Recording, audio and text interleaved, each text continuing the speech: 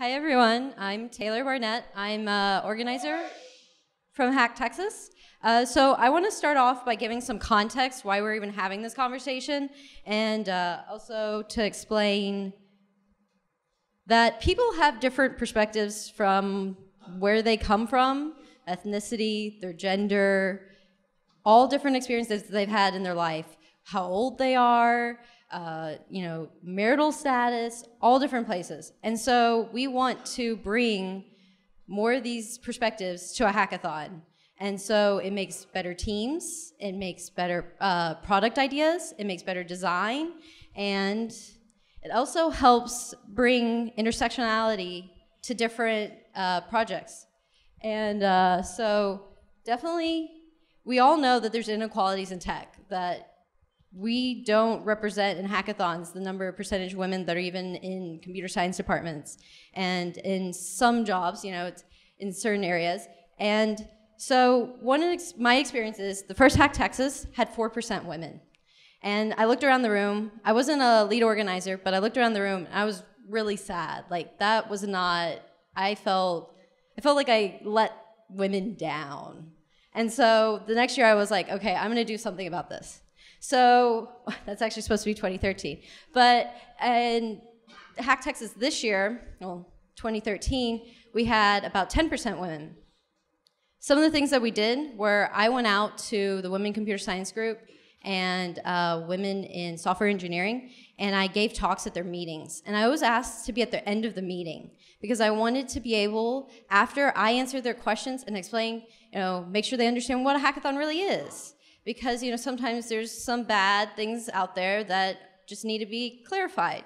Explain that it's a learning experience, that they don't have to be in it to win first place, and that they should feel welcome there. And it definitely resulted in more women signing up actually right after those meetings, because I tracked how many were signing up that next day or two, and in the numbers. And then I also tracked to see how many of those women that I talked to actually came to the hackathon, and there were very high rates of them coming. And so I'm gonna hand it off to Katie to talk about the barriers of entry to hackathons.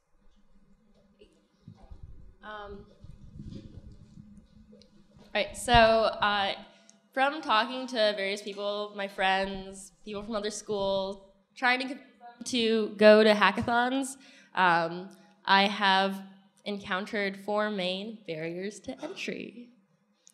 The first one is self-confidence. So a lot of women and a lot of minorities, I don't want to restrict it to women, have this perception that they're not legit enough to go to a hackathon.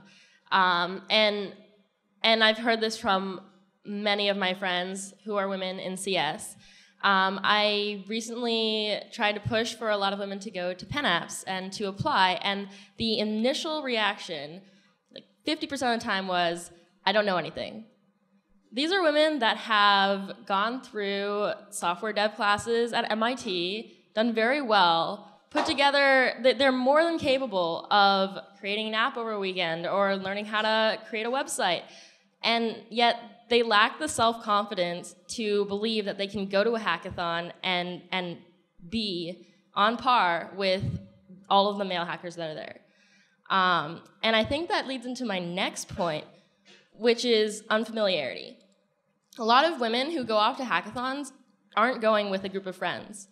I feel like that's not the case with a lot of guys. You all go off in your group of hackers. Everyone kind of goes off in their little, everyone kind of goes off as one solid group. And then you have women who may not know or hang out with the group of guys that go off to the hackathon together and feel like they're kind of tagging along, or feel like they can't work with these people who have gone to multiple hackathons already or have been coding for a while, or even if they haven't been coding for a while, just like feeling like they are not part of the group as a whole, but instead tagging along.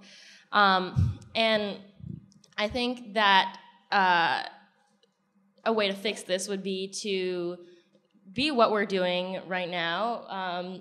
And Tess and Taylor have been really great in doing this and kind of raising, and Amy had, and raising awareness of other females that are going to hackathons. Kind of leads me to my next point.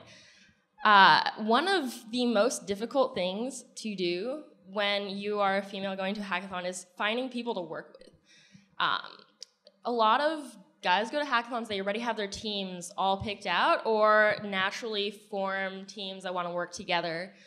You really have to go with a group of friends in order to be able to kind of naturally form this team, and that's way less likely if you're a female in CS going with a group of already, an already formed group of friends. I think so. We've kind of discussed this, and something that's actually worked for me with the PenApps bus and group was to something that worked was to kind of administrate the team matching process. For some reason, a lot of girls lack the self-confidence to say that I'm good at this, or my strength is this one area and I am actually good, for whatever reason.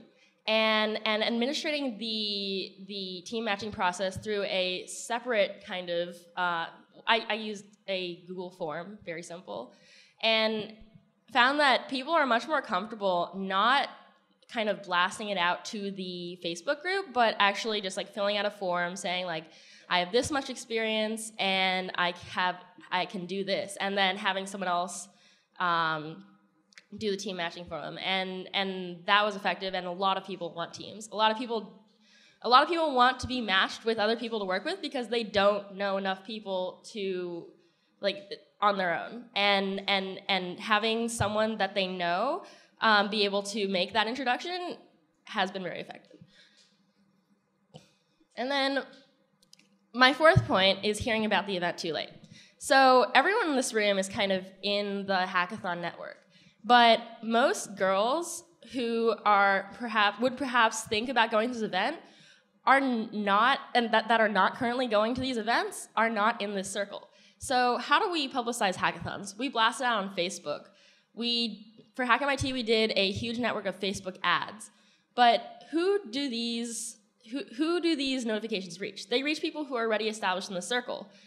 And so it kind of runs into this self-perpetuating problem where the people who hear about it are the people who are already going to go, or the people who are already in this hackathon attending circle, and that has a low percentage of girls. And by the time they hear about it, the deadline to apply is passed, all the tickets are sold out, and they're like, well, this is great, I would potentially be interested in going to this event, checking it out, but there's no way I can go now because I didn't hear about this event until 3 weeks before when publicity started ramping up. So Dave talked about this earlier, opening up tickets, which, the publicity is something that I think Tess or Amalia is going to talk about, but what happened was it was effective because girls had not heard about the event, and by the time they heard about the event, the tickets were sold out. So publicity is something that we can all work on. And now I'm going to pass it off to Tess, who's going to talk about her experiences.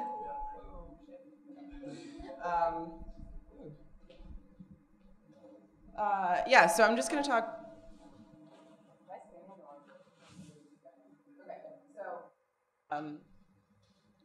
That said, I want to take a minute just to talk about communication and sort of messaging around hackathons, specifically for women. The bottom line here is that you want people to feel like hackathons are for them, which means that I see Dave nodding in the front row. He's like, hackathons are for everybody. You want people to be able to visualize themselves at your event. So that means you have to think about what you're communicating indirectly.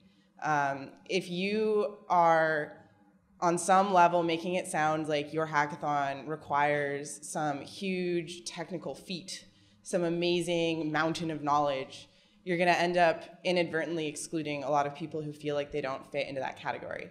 And this kind of goes back to what Katie was saying about women maybe being a little bit less willing to say, hey, I'm great at this thing. But that's going to disproportionately exclude women. Visibility matters so much with your marketing materials, with the stories you tell.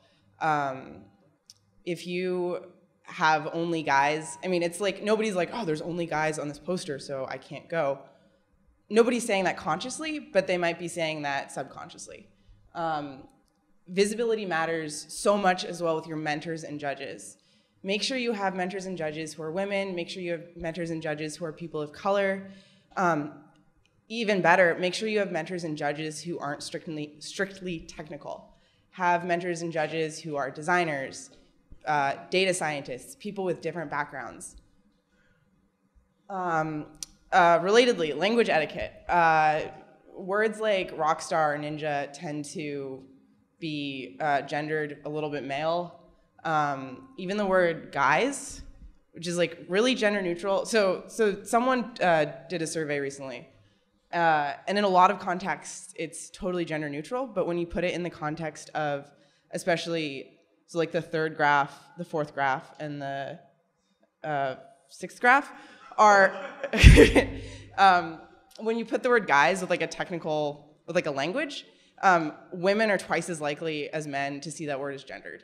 So just like, there's all kinds of stuff like that, where, you know, it can be like subtly gendered and maybe you're not really thinking about it, but people do see that. Alexei's like losing it in the front row. Yeah, can you read that? Which one do you want me to read? All of them. They can't see the back. Okay. So the first one says, "Hi guys, I just saw that a penguin escaped." And women and men tend to see that equally as like largely gender neutral. The next one is, "I'm going out with the guys, you can deal with the penguins." In that context, it's mostly not gender neutral for both men and women. As soon as you say, "We're going to need to hire a Python guy to deal with our penguin problem," overwhelmingly, like women are twice as likely to see that as gendered. If you say, "This never would have happened if the Java guys were here," again, twice as likely. If you say, "The penguin is such a good guy," that's a little bit different. If you say, "Those guys dealt with the penguin emergency so professionally," again, a little bit of a skew. And then if you say, "I met a great Erlang guy the other day who knew how to deal with thorny penguin issues," it's almost like a third, only like a third as many women see that as gender neutral as men do. Okay, so relatedly, be careful, like choose your sponsors wisely. If you have I'm not going to name any names, but say you have a VC sponsoring you and they are dealing with a sexual harassment lawsuit, you want to think about that. Okay. And yeah, you just want to think about the message that sends. And there's a long history of sponsors dropping hackathons for inappropriate or sexist things. If something bad happens at your event, your sponsors are going to drop you. You should not be shy about dropping them. And now I'm going to pass it off to Amalia to talk about things you can do on sort of a more day of basis. Is this on? Okay, cool. Nice. Okay, so my name is Amalia, and I'm going to talk about day of consideration. Oh, camera. I'm going to talk about day of considerations and things you should be thinking about, structural changes you can make to your hackathon. So the first and most important thing is the concept of nothing about us without us, which is the idea that if you're looking to get more women to come to your hackathon, if you're looking to increase the presence of other marginalized groups, you can't start those efforts without actually including those people at every level, from your planning team, your volunteers, the people you talk to. In order to take into account their perspectives, you need to have them there to have their perspectives. And that's really the most important thing you can do. The second most important thing you can do is to gather feedback. And I know a lot of us do cursory surveys of our participants afterwards with some questions that may or may not actually be helpful. Generally, they're very vague. They're like, what didn't you like? What did you like? That's fine. The feedback is not going to be very helpful. It's especially not going to be very helpful when you're looking for feedback, from people who didn't show up, right? One of the most important areas you can get feedback in is why didn't you come? Right? Like if you want people to come, you need to know why they didn't. And you need to be willing to ask hard questions like, questions you won't like the answers to, questions that once you get the answers, acting on those answers is going to be difficult. And even if you don't like the answers you receive, you need to go out and ask for that feedback, because people aren't going to be blunt and open about why they didn't come, or like why their friends didn't come. So getting that feedback, like pursuing that feedback, is very important. And you actually need to listen to what they say, because no one size is going to fit all people. This goes back into the idea that, yes, we're up here speaking for women in tech, but we're not a hive mind. Like, women are not, we don't all like clue into like the anthill. There isn't like one queen. And this is the same for any group, right? So you need to listen to people in your specific community, because whatever the problem is with Penn apps, the reason like women at Penn won't attend hackathons, is not going to be the same as the reason that women at UTexas or like MIT or any of these other schools aren't coming. And that goes doubly for the fact that there are going to be certain things that disproportionately affect you. There are things like holidays. For example, that this event, for example, conflicts with Lunar New Year. I'm sure we could imagine that like certain people had to make the decision, am I going to go home for Lunar New Year, or am I going to go to this convention? You want to make sure that your hackathon doesn't have any of those. If you don't want to schedule at the same time as Sorority Rush, you don't want to schedule at the same time as Pride Week, you want to make sure that if people have certain food considerations, they're able to go to your hackathon. They don't have to worry, how am I going to eat and still like honor whatever like agreement I've made. And there are a lot of issues like that will come up with different groups, and you just need to be conscious of them. You need to go out and say, is my website e-reader accessible? Can I get someone from my university's like sign language translation to come if that's necessary? And the most important thing is safety. So I think we've been mostly lucky in college hackathons that we have not yet had a problematic incident that got a lot of press. This is not going to continue. If you look at any sufficiently large group, for example, I'm in the open source community. In the open source community, there have been like literally litanies of things that have happened, especially when events get large. And there are these abuses, and you need to think about, how am I going to protect the safety of the people coming to my hackathon? And specifically, a code of conduct is a great way to do that. How many of you are involved with hackathon organization? Can I get a show of hands? Awesome. How many of you are involved in hackathon organizations where your hackathon has a code of conduct? Right, that's not good. So this is actually something that we can really easily change. And there's actually this great open source code of conduct that is on GitHub. Let me pull it up. And this is more of a jumping off point than anything. But yes, the TLDR is don't be a jerk. But the basic idea is that adopting a code of conduct may not seem like a big step, but it's the sort of thing that shows a message to your potential participants that you care about their problems and you care enough about them to do something about it. And it also gives you the teeth when something goes wrong to act about it. Like, so if something goes wrong, you can use your code of conduct to jump off. And as a side note, there are several organizations that will only sponsor events that have codes of conduct. For example, the Python Software Foundation and the Django Software Foundation, I know off the top of my head, will no longer sponsor events that do not have a code of conduct. So from just a perspective of I want more sponsors, you should also be taking this into account.